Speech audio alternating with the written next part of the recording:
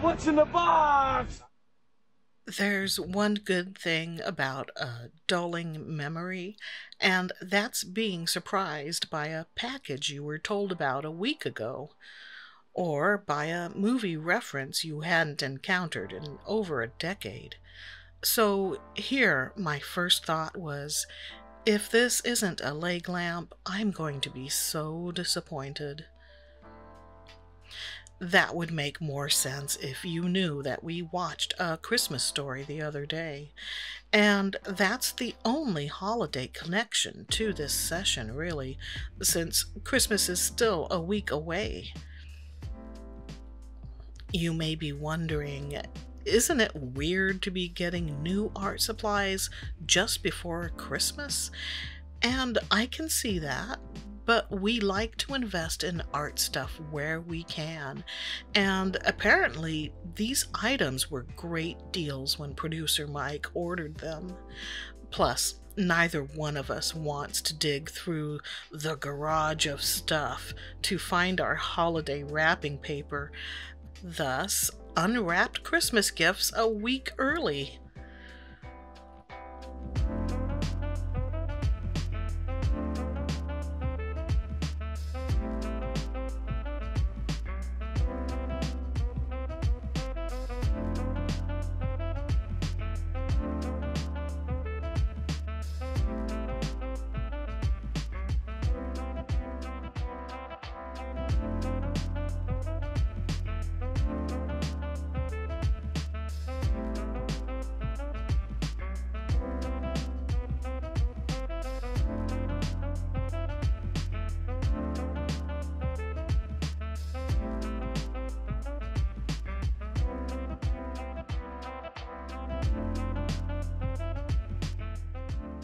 Arches cold pressed watercolor paper.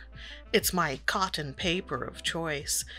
Fabriano Artistico is also good, but I wasn't running out of that one, so there was no pressing need to replenish it. I've gone through a couple of Arches 9 by 12 pads now, and you'd think I'd be over the wee feeling when getting a new one, but this one is 10 by 14.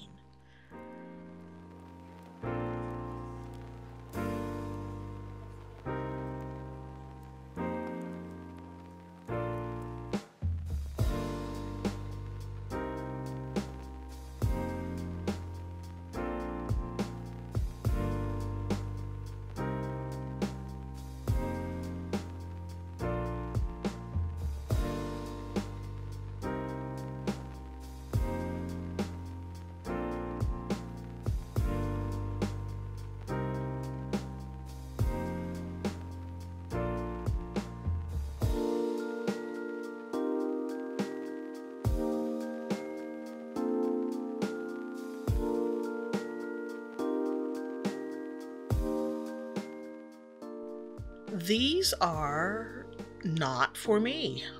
That's right, producer Mike snuck in some stuff for himself, but I got the thrill of opening it, and you get the dubious thrill of watching me open it. A lot was cut from this part because I was really into handling these brushes. A size 12 round sablette.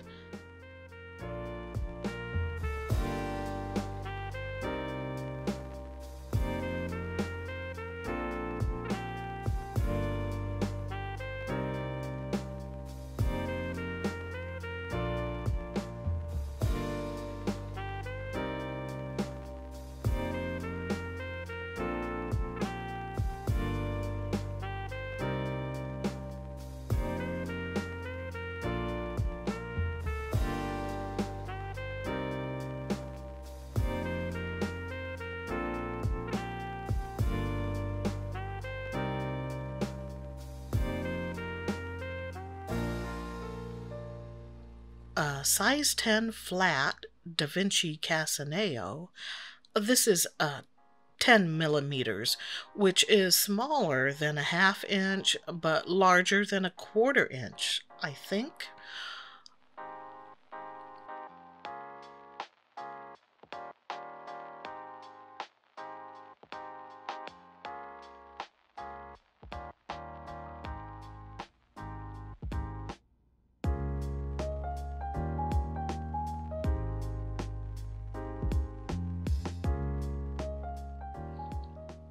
Size for rigger.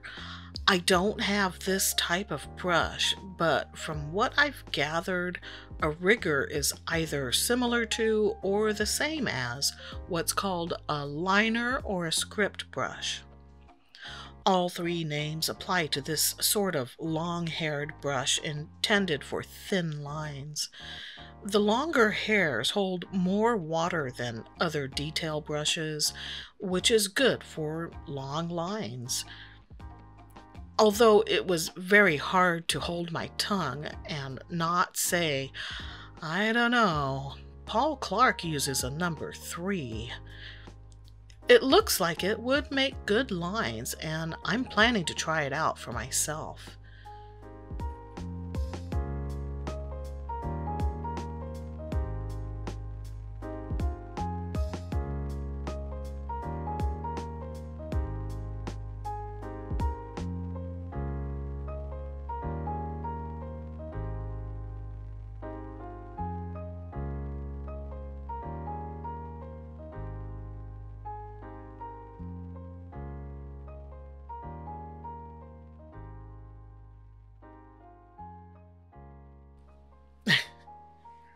Okay, on the one hand, I was shaking my head over this.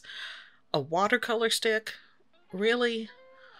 On the other hand, it's a shade I don't have in a form I haven't tried, so it'll be really cool to test it out, especially since it's that popular moon glow color that people seem to go gaga over.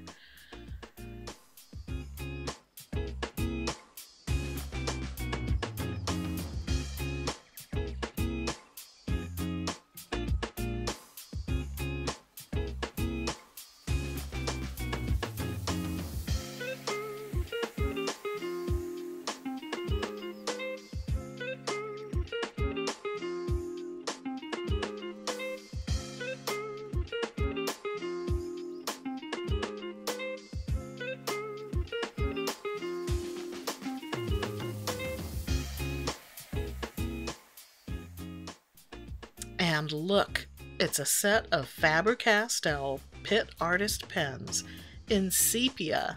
It's got several fine liner sizes, plus a brush tip. Oh yeah, I've previously talked about how much I like the Pitt pens, so I'm happy to have this set. There's a YouTube channel called Lost in the Pond. I've been watching a lot of it lately. It's an Englishman commenting on cultural differences between Britain and the US. It's gentle and humorous, and the sort of thing to put a smile on my face. Apparently, he's been doing this for 5 years, and I've only just discovered it. Why am I bringing this up? Because I'd been wondering why Faber-Castell calls these Pitt pens, and it turns out that Pitt also happens to be an English surname from way back. We're talking like the 1500s. Do I think there's some esoteric German/English connection? Not really. I'm simply indulging in a bit of word association. And that's the long and the short of Pitt.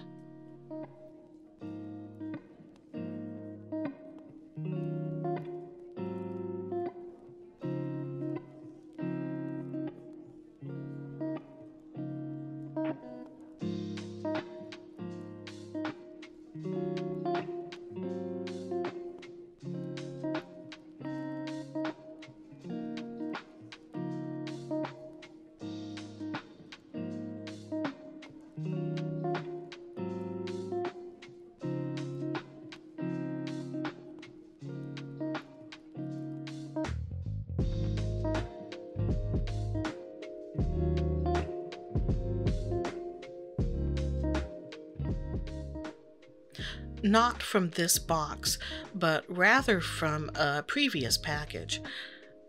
Schminke! It's the trial set number 2 with 6 5 ml tubes. Set number 1 has the basics, but I figured I've got plenty of the primaries, whereas in this set number 2, there is Turner's Yellow, Quinacridone Gold Hue, Potter's Pink, Cobalt Violet Hue, French Ultramarine, and Perylene Green. There's an upcoming pour and swatch video with these paints. In fact, it should be the next one, with a painting session planned after that. When the small package arrived, I was confused, thinking, wait, there are paints in here? Every time, I'm always surprised by how small 5 ml tubes are. I paid such and such dollars for this. Actually, considering how pricey this brand is here in the US, I feel lucky to have gotten this set for, was it $35? I believe it was $35. In my opinion, that's a budget-friendly way to get some schminkas. For context, their set of 12 half pans is close to $100 on Amazon. To be fair, they are highly praised as one of the top watercolor brands. This is their professional quality line designated by Horadam, whereas their student line is Academy. But, sheesh, $100 for 12 half pans?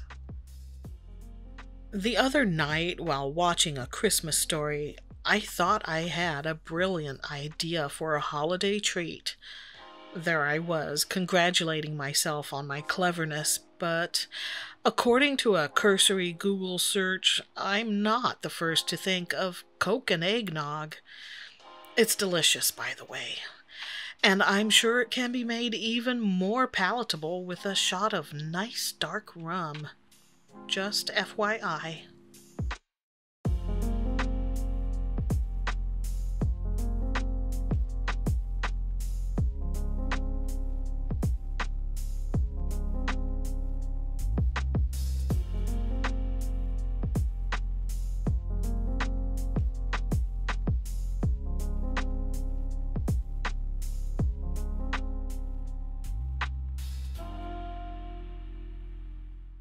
I'm happy to share this haul with you.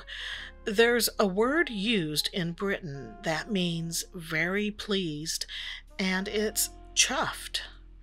I encountered it years ago and always wanted to use it in conversation. Unfortunately, I expect it would sound less charming and more smarming in an American accent, so I'll wait until I can pull it off convincingly. Today is not that day. So yeah, this was a pretty good unboxing. In other words, better than either a leg lamp or a Coke and eggnog. Until next time, stay artsy, my friends.